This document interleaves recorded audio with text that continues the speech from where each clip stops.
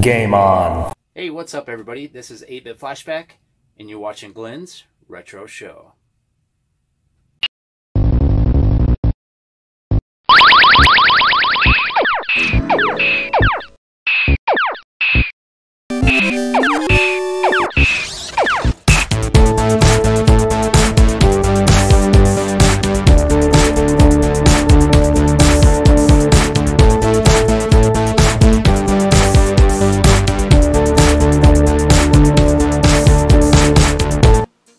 Hi everybody, thank you for joining me on today's edition of Glenn's Retro Show.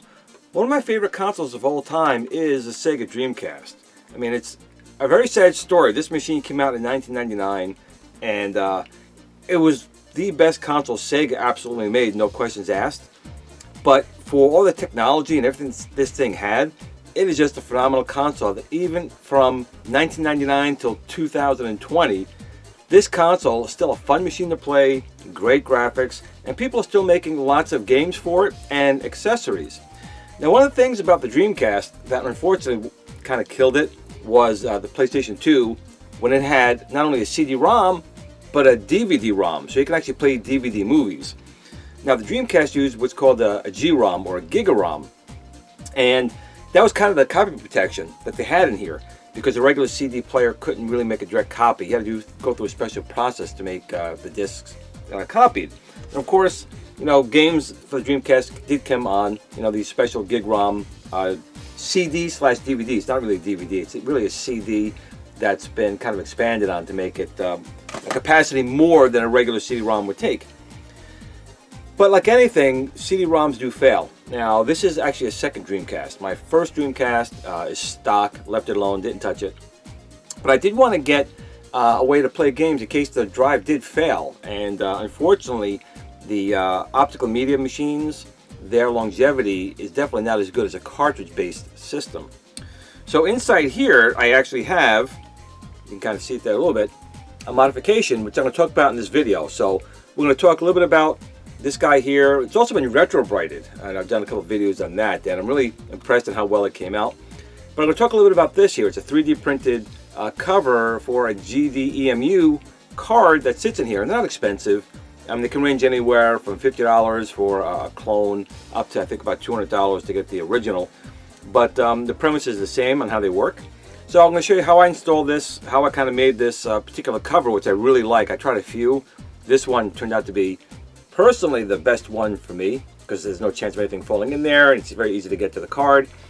And then I'll do a little gameplay with it. And then also my friend Restalgia is doing a really in-depth video on the GDEMU, and I'll let you go over to his channel. It's not posted yet, but when he has it, I'll put a link to it, and you can see step by step what he did to actually get the games on here, because it is not as simply as copy an ISO image to the card. You do have to do a couple things. First of all, it does have to be formatted as FAT32. Now, if it's not formatted as FAT32, it's not going to work. Also, you do have to copy a special menu file over, and again, you still can't copy games directly over. You have to make folders. So you have to have folder 1, 2, 3, 4, 5, 50, 60, 70, 80, 100, 120. And each side one of those folders, you would drop the image. And the program here will scan those but 1 through 100, 200, how many folders you have, and get the names of the ISOs and put them in the menu. And it does take a little time for them to load, but I'm getting way ahead of myself. First, let's get into just seeing how, you know, this installs. We'll do a little gameplay and get some final thoughts. Okay, what seems to be the new trend for me, this part of the recording I'm actually doing once again outside. It's a beautiful day, and I just want to be outside for a little bit while I'm doing some of these projects. So this part we're going to talk about how I actually installed the GDEMU in my Dreamcast. This is my second Dreamcast. This is the one I did my initial retrobrighting on that I got off of eBay, and the retrobrighting turned out extremely well. So to get inside this machine, again, it's very easy. There's a screw here, 1, 2, 3. You need to pop off your modem or LAN card, and there's a 4th screw under here. So once you take those 4 screws out, you see here's a screw right here. Take out these 4 screws, just turn the machine right back over, and you see the lid comes right off very, very easily. Now, the Dreamcast, again, is very easy to work on. I mean, this little guy here is just a phenomenal little unit. Now, once you do this, we just have to remove the laser assembly. And there is 1, 2, and back here a third screw. Now when you take out these 3 screws, that's it. It will come out, but there is a connector in here, so be careful when you're prying it up. You don't want to break the connector that mounts the 2 together.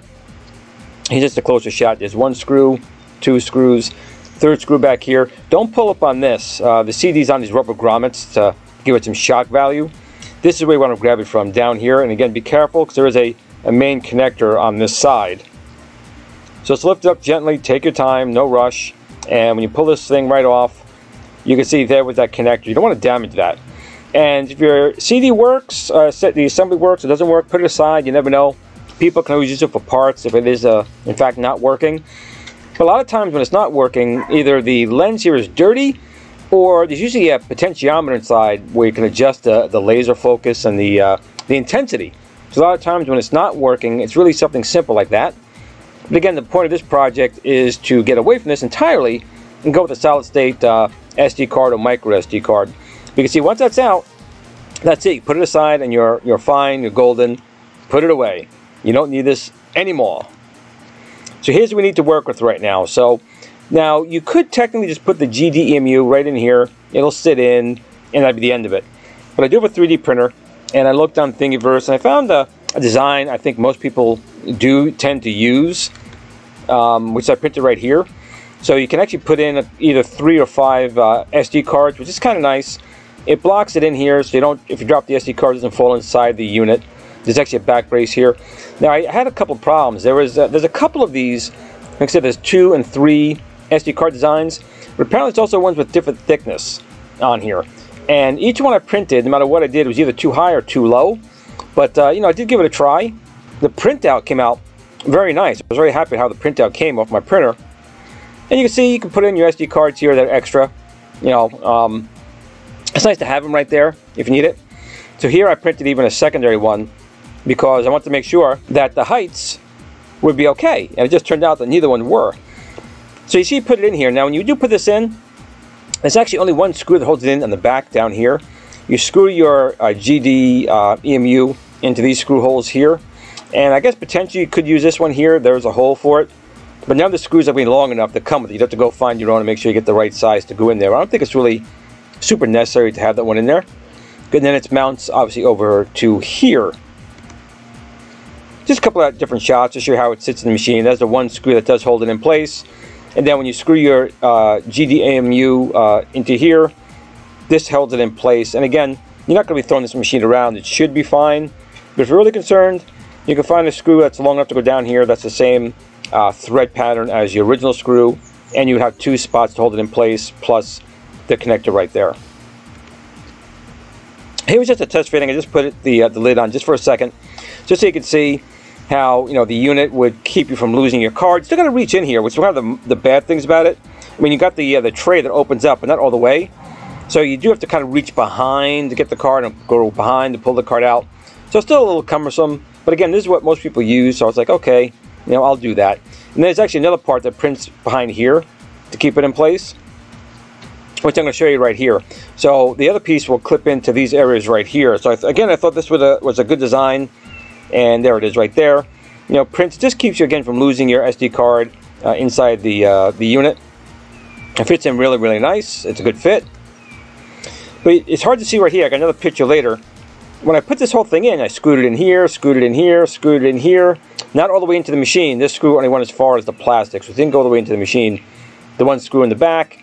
And it's a shame that I didn't make a 3D print come over and lip onto this, because this is actually one of the posts it should attach to. But the unit, if I could zoom in, maybe I can zoom in a little bit, you can see it right now. The SD card actually butts very slightly, but does butt up against this. So the SD card would have pressure on it. So it didn't fit, I thought, very, very well there. And, you know, other than that, it looks really good. I mean, everything else looked fine. This particular one, I had one with the 5 card slots over here, and there's another one with the card slots over here. But neither one really fit the bill for me. You can kind of see it a little bit better right here. I'll zoom in a little bit more now with this one here. You can see the SD card, maybe in the picture it looks like it is, but it's not. It's actually a lip here.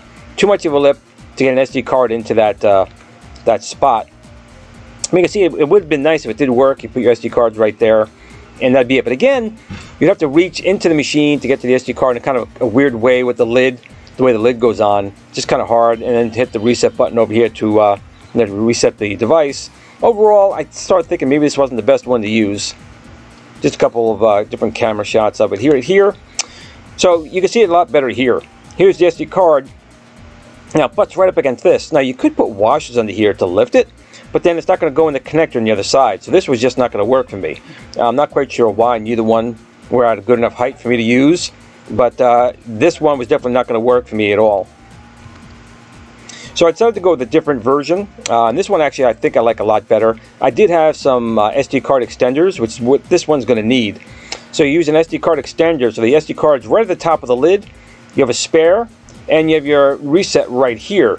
So overall, I think this was the better design. I'm actually happier I went with this version. But you do have to have an SD card extender to use it, which you see I did have one right here. So this is going to get glued inside here. And there's a separate bracket. So this is the lower bracket. You're going to put in your GDEMU here. Then this screws into the side. So you're going to need an SD card extender for this particular one, and 4 little screws to mount this to this part of the case. But again, what's really nice about this one is it sits right up top. So you open up this lid, your SD card is right here, easy to get to. Otherwise, you open this lid, you got to kind of reach around and get it, and I'm sure it's fine, but this just makes it a lot better in my opinion. So I'm kind of glad the other two did not work. So these are the other two again. You can see the lip is a little bit high on this one. This one was lower, but then it still didn't sit right in the connector. I don't know why. Maybe my printer was a little bit off. But the other one printed fine. But these two just did not work for me at all. So in this particular one, I'll put a link down below to this one. You will simply need, again, an SD card extender. This one goes from a standard SD card to a micro. I had to use an adapter here. But you can very easily get an SD card directly to SD card. Or you can go SD card to micro, whatever you want. I prefer going to the full size. So you have the option of using a full-size card or a micro if needed. You also print a button here. This is going to go into here, which is a way to hit the button. So this guy right here will press on this, so you can reset the unit and go back to the main menu of the system. And there's the lower bracket, which will actually mount and attach to the bottom of the unit right here. And again, this was after Retrobrighted. You can see how well this machine was so dirty previously, and now it actually looks better than my original unit, which I'm currently Retrobrighting right now. The bottom on my original looks like I made a couple more Retrobrights. The tops and everything else came out fine with one, but my other one has got a lot of brown, so I'll have to do that one a couple more times. So you can see right here, I'm about ready to mount the GDEMU onto the bracket right here. So this hole is going to go right here. This hole will go right here, and this hole will go right here. So the 3 screws you use to take out the original CD-ROM, I end up using 1 screw, 2 screw, and then this mounts to the case, the 3rd screw. I would need to get an extra screw to go in right here to mount all the way through. And I actually might have done it that way. I may have found a screw. I did this project a little while ago, so I might have actually found it. So you can see right here, it is mounted. The screws are holding it in right now. And now it's ready to go inside the machine. Be careful when you put it in. This connector has got to go into here. Don't force it. It should go in nice and easy. And then just line up your holes on the other side. This part here requires a little more work because we're going to take this SD card connector here, slide it in here, and use some hot glue to hold it in place. This is a spot here for an extra SD card, and of course our reset button right here. Just another shot. Now this is actually towards the back of the unit. The back of the unit. And this is actually the front of the unit. So I'm just holding it in place right now. It slides right in. It was a perfect fit. And next thing I'm going to do is just put in, make sure it's, butt up against the front. And it is. It worked really, really well. Fit in very nice. And there's the big Dreamcast reset button. My really bad cell phone again, taking a really bad camera shot. But you can see there's a little gap right here to let air flow through, although I don't really think it gets very hot. But it's nice because the fan's right here. It blows through over the chips and just keeps everything nice and cool. So here it is. I just put some hot glue and waited for it to dry. And this will not go anywhere. The next thing I'm going to do is simply, I have a lot of extra spool right here of the ribbon cable. I'm just going to ribbon it back and forth, back and forth, back and forth. Use a little hot glue then to hold that in place because you don't really need all that extra space.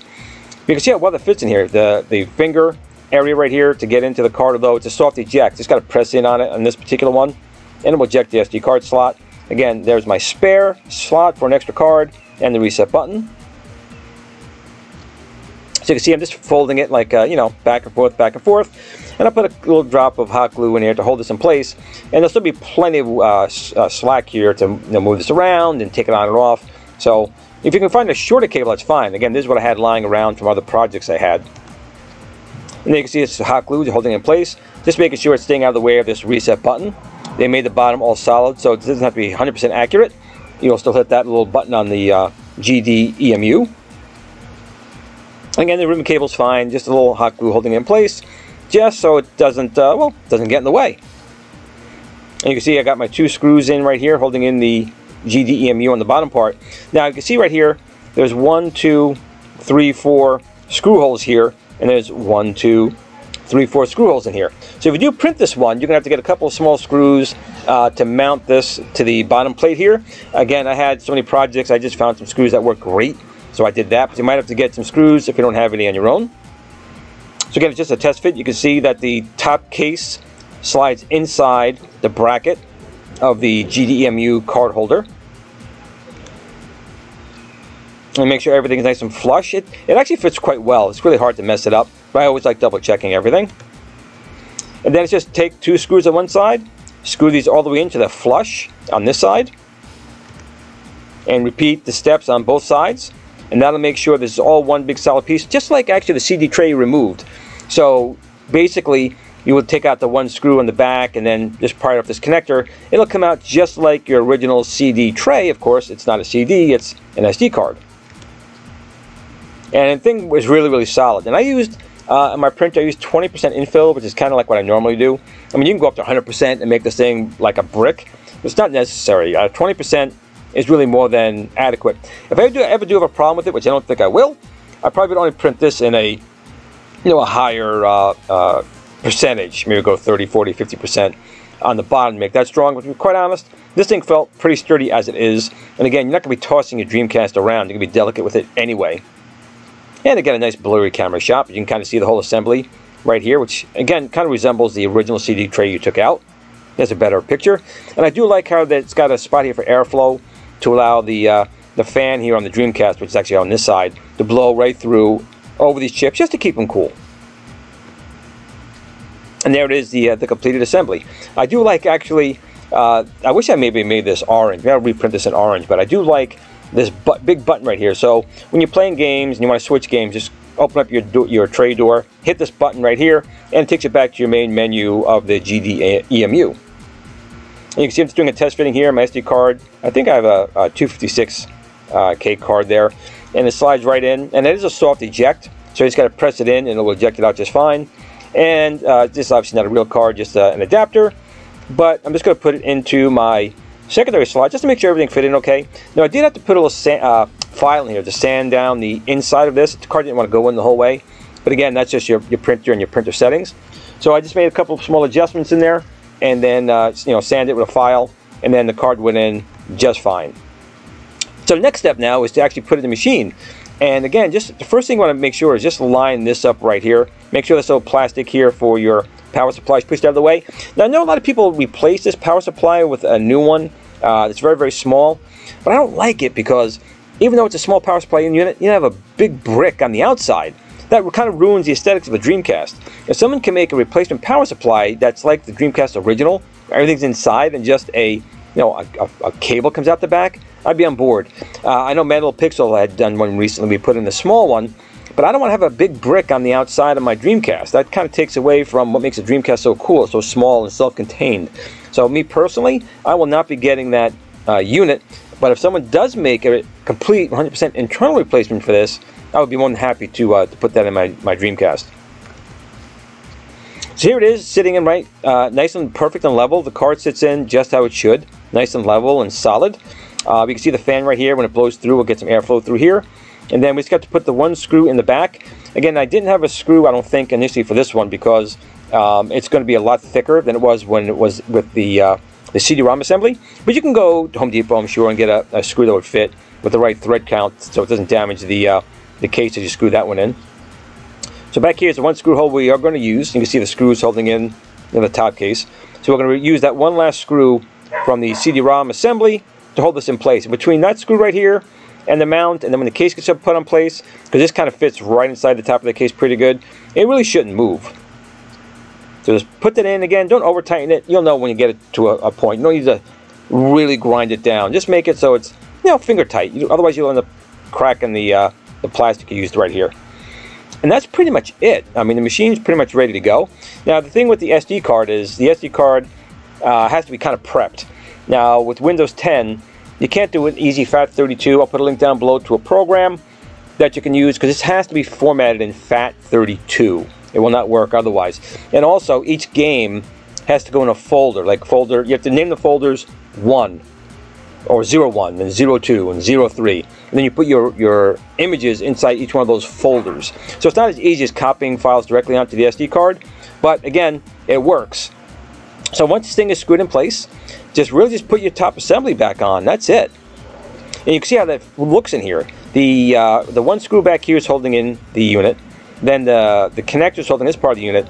Then all of this is sitting right inside. It's all beveled in here, sitting in here really, really well, and it doesn't move, so it should be okay.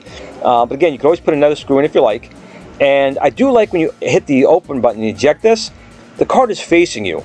You don't have to go and kind of go all the way in the unit, reach around, and it's down below. It's a bit of a pain because this is a soft eject.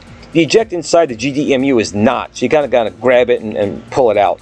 And you still have a spare up here, and easy reset to that the GDEMU button. So it just looks a lot better. And overall, it kind of looks like that's how it was supposed to be, with the black in here like the original CD-ROM assembly. So overall, I much more like this version over these two, even though these two would have been fine. I'm glad they did not work, because I really like this one much, much better. The only thing I may change is I may make this an orange button versus the gray. And just a closer shot, you can see the two card slots in here, and you can see how well that bevel kind of sits right in here, matches up perfectly to the unit. And like I said, it really shouldn't move. So you put your 4 screws back in here, and then we have to get our modem. So we're going to put our 1, 2, 3, 4 screws in, and then grab our modem or LAN card if you're lucky enough to have one of those. Though in these days you really don't need it, but if you have it, hey, congratulations. So put these things back together, and that is really it. So here is our original assembly. The two ones that printed did not work, but our Dreamcast is now ready to try out. So let's now fire this little bad boy up and take a look at the GDEMU. Again, you have to make sure that your SD card is formatted to FAT32, and you might need an external program with Windows 10 to do so. You need to make folders on there, 1 through 10 through 20, no matter how many games you have on there, and each image goes into its own respective folder. So let's say you had, I don't know, Sega Sports Football, that'll go in 01. Then you have Fantasy Star Online, that'll go in folder 02. Daytona USA will go into folder 03, and so on. Okay, so we have my Sega Dreamcast set up right here on a regular TV with composite, and I have right here a micro SD card. This is a 128 gigabyte SD card. I got for around $30 at Walmart, and it seems to work pretty well. So 128 gigabyte for, I think it was like $32. I thought it was pretty good. So we're going to open up our Dreamcast tray here, and we have our open slot. So I'm going to put this down into that slot. You see, it's very easy to get to doing it this way. Of course, you do have to buy the extender, but it goes right in. You can leave it open if you want, but I am going to close it for now. We'll hit our power button, and our Dreamcast should turn on.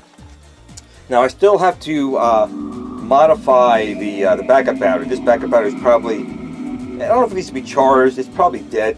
So you always go back to the original date of the machine. We'll just go past that fairly quickly. Oh, the battery must have taken a little bit of charge. I was using it the other day, so I guess the backup battery worked enough to keep enough of a charge, but didn't come back to the time, which is pretty cool. So this is the loading screen, and of course the more games you put on here, the longer this will take. I have about 90 images on here, but not all of them worked, because back in the day when I had gotten copies of some ISOs and I burned them to the disk, I discarded the RAW files. Because I'm like, I'm never going to need them. I burn them to a disk. But later you find out that these CDs don't last as long as you would think. You know, you get the so like CD-ROM, you know, rot, and it just stops reading or whatever. So some of the disks, obviously, when I tried to back them up back to an ISO, didn't work. So some of these games will say, you know, come up with something like, you know, I can't read it, or a weird folder name. We'll see it in a second. But the ones that did load come up fine. Now there are quite a few great classic games on the Dream. I mean, I can't think of too many that weren't a fun game. But we'll just take a look at a couple of here. And again, for more details on setting up the SD card and your Dreamcast, which is really not too hard at all. Restalgia's been working on a video, so I figured I'd leave that for him. He's very good at giving you very easy, detailed instructions. You can see it's still loading here. This is, I think, 92. So here we go. So you can see things right here. All the games, you know, that are on in these folders. You can see all these came out okay. But if you keep scrolling down, so again, you got to make a folder, you know, 1. It's not 0, 1. Just make a folder 1. It made it 0, 1. And some of these discs, I'm not sure where it pulls the image from. Maybe it's in the firmware, because I didn't put any images on them. See, some are blank, you know, but others will have. Oop, go back up one. Some will have like an image. I'm guessing it comes in with the image file when you download that. Here we go. Here are the ones that say unsupported disk, empty folder. There's actually an image in there. I'm guessing though, when I tried to back up that particular disk, that something didn't work out right, and thus I got that error message. So again, you can go right to this menu. You know, I got a ton of games on here. We can keep scrolling. There's a whole bunch that didn't back up right. But you know, when you get something and you don't save the originals, that's kind of what happens. Let's just pick a game. Now, I never really played this in the arcade, so I'm going to try this one right here, Rush 2049. So I'm going to go press my A button to play. And it should load pretty much equal, if not a little bit better, than off the CD-ROM, or a G-ROM, I should say, gig-ROM. It's just a shame. If they had spent a little money and actually used a DVD mechanism, it would have raised the cost. The Dreamcast was very affordable when it came out, but it would have raised the cost a little bit, but it probably would have saved it.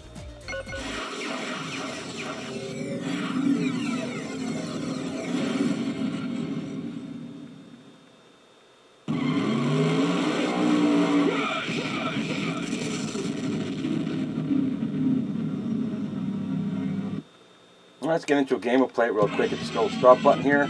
Do one player, just play, single race. Yeah, that's fine. And you know what? Why not? Take that car. I still think the graphics hold up very well today from a machine that was, you know, designed pre-1999. The Dreamcast originally was going to use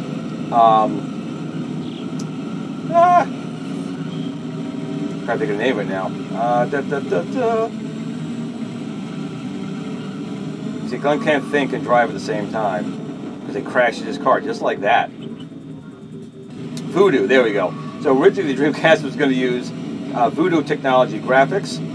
They got into talks, they had NDAs set up, but they ended up going with the NEC Power VR.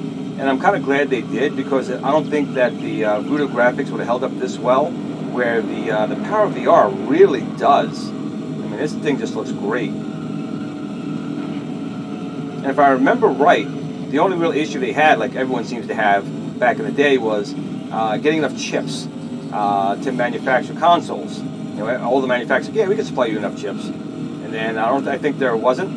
The Dreamcast sold very, very well when it first came out. I mean, I have to admit, initially I was pretty turned off with Sega, with the the Sega CD32X, and then the Saturn's performance.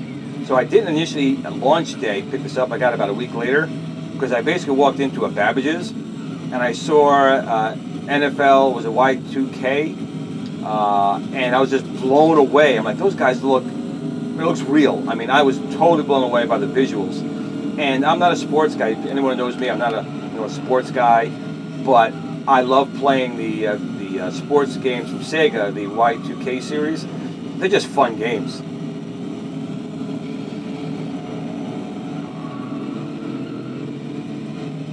And yes, this is how I drive on the real street. So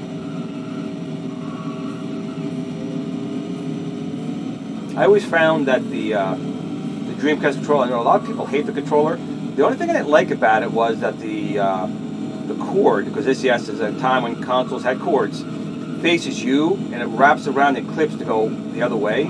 I always found the controller to be pretty comfortable to hold. And if I'm not mistaken, the analog stick on the Dreamcast uses similar technology to my spinner. I might be wrong, because I know they kind of went back and forth. I might use the Hall effect, or I'll have to open this thing up. I do know that there was originally a Kickstarter, oh my god, that they redid the controller, and I might want to get that because it does look nice. But again, I never really had any fault with the actual Dreamcast controller itself. So if you want to stop playing the game, all you got to do is, again, you can leave this open. You don't have to ever close it. But I'm going to hit this button here, which is basically a 3D printed way to get to the little one button on the unit. And allows you to reset the game and go back to your main menu.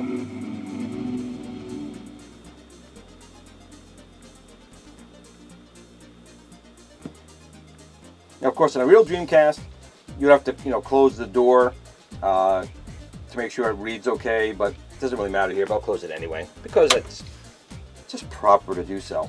So again, we wait a little bit to get back to the menu of all the games. And another thing I always liked about, the controllers, I always liked the MMUs. I mean, they didn't really do too much on them, but I did like how they had a little display on it. I thought it was really forward-thinking.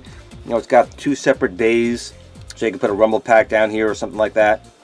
But this is the only thing I really hated, was that the controller came with a wire down here, and you had to do that to make it go forward. I just don't understand why it didn't come out here to begin with versus that. I don't know.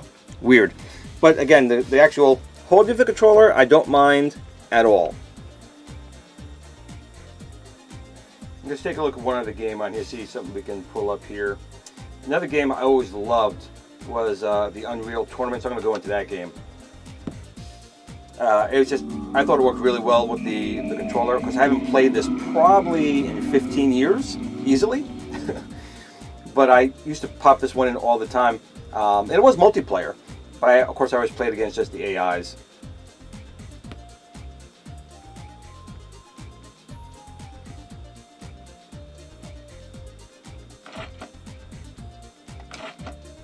Just get this game going there quick.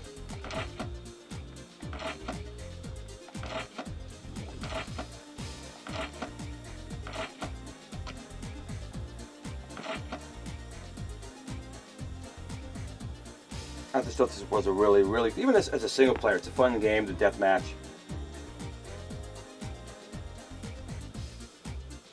Now you can see, normally with an SD card that should load quicker, so it's very similar to what you would have gotten on the actual machine, with the drive.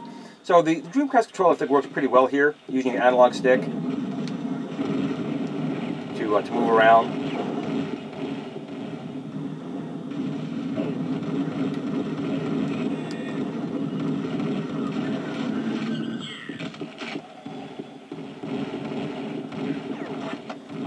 I'm not going to lie, I was really good at this game, but I am definitely not going to be good at it now.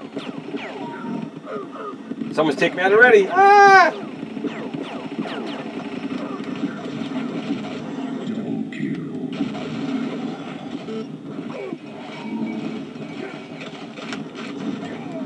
Oh, right in the head. But when you want to get back into the game, it's pretty quick.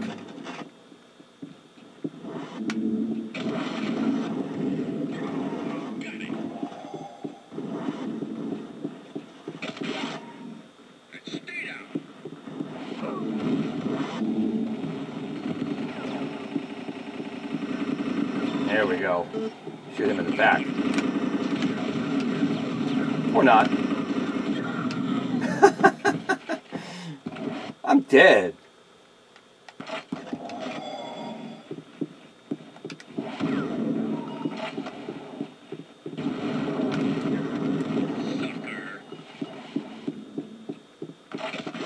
There we go.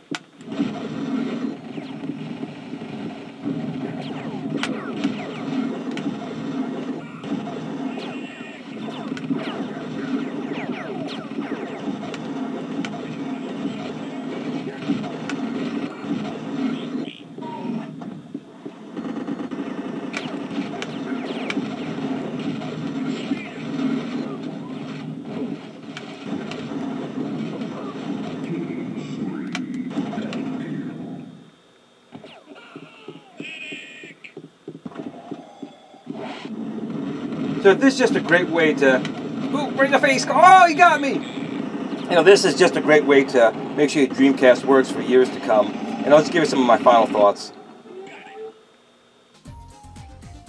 Okay, so you can see it's really not hard to do this. The Dreamcast not only is a great console to play, but even to get inside and work on is very, very simple. Sega took a lot of time to make this thing. It's such a shame it didn't take off more than it did. It is such a good console, not only to play, but even to go in and work on. And it's very easy to open this thing up. It's very easy to put in the GDEMU. Probably the more complicated part is setting up the GDEMU to actually play the games. More than anything, but the other hard part is you can't make direct backup copies of your own GDEMUs. That has to be done in a special way. So these you probably have to get from other means, but you try and keep the ones that you have here, so you're not breaking any I would say copyright, but they don't make the games anymore. But they're actually not too expensive. You can get these inexpensively, but the problem is you can buy these, but you can't back them up. You have to find the backup from somewhere else to put on the SD card to load on here. But if you guys never had a Dreamcast, I highly recommend you get them. They're not too terribly expensive, maybe 50 to 80 bucks for a console, maybe $100 complete, but they're totally worth it. There are emulators like the Pi 4 that can kind of do it pretty well, but again, nothing beats the real machine. But even so, you might want to invest in a card over the original CD-ROM drive. Now the good thing is, since this thing is so easy to open up and work on, there's no reason why you couldn't swap between the two. I mean, it does take a little bit of time, but you could put your original optical drive back if it works and play the original media. But I did buy a second one, so I didn't have to do that, but I did save the original one just in case. So I do hope you enjoyed the video. If you did, please like, share, subscribe, tell your friends. Of course, I'll put a link down below to Restalgia's video on how he did his machine when that's available. But again, I want to thank you all for watching. If you want to remember, no matter how you do it, or any way you do it, remember to game on.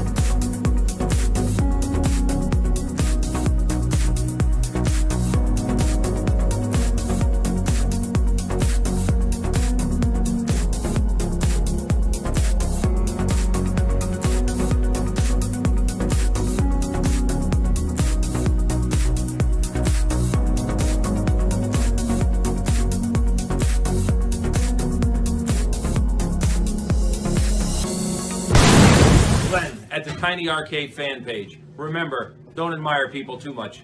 They'll disappoint you.